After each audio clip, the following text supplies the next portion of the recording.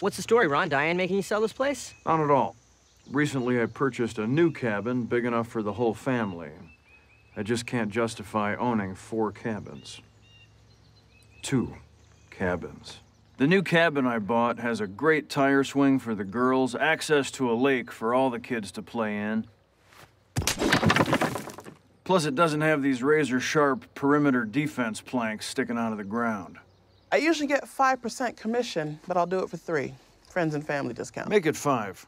I don't want you getting any ideas about us being friends. Respect. Donna, baby, for the fireplace, I'm thinking fake antlers, but what kind of scars do we want to hang out the fake antlers?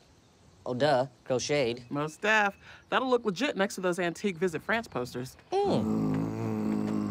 Ron, you want to stay outside and do nothing while they make your cabin look like garbage? I'd like that very much. We can watch the shadows get longer. Okay. These people won't leave. One guy even looked in the bathroom. Yeah, that means they like the place. If you just leave them alone, I think we might get some offers. This evergreen scented candle should help put people in the mood to buy. You could just open the door and let the actual smell of the pines in. Trees are sticky, and they got bugs in them.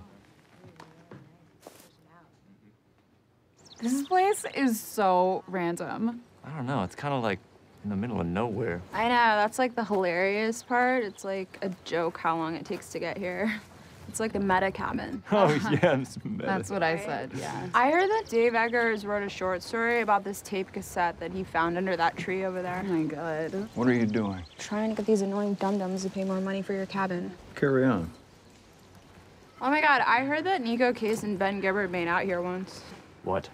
No, thank you. I will let him know. That was that couple you liked at the open house. I despised them. Well, they just came back with a new offer and jacked that shiz up. Way over asking price. Ron, who cares who they are? That's a massive bid. I'm gonna be a mogul. I bought that cabin 18 years ago for $2,200. I do not care about the money. I can't even understand what you're saying right now. That cabin served an important purpose for me.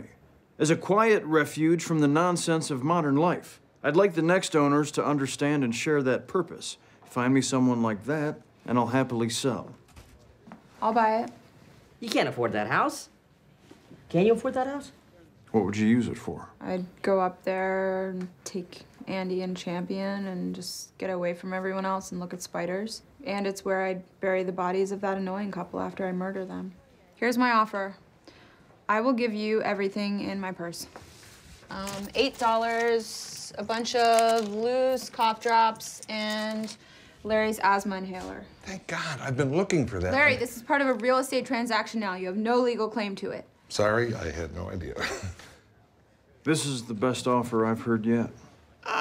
You tripping right now. Sold. Don't even trip. Your commission. Thanks a lot. You're a share mogul.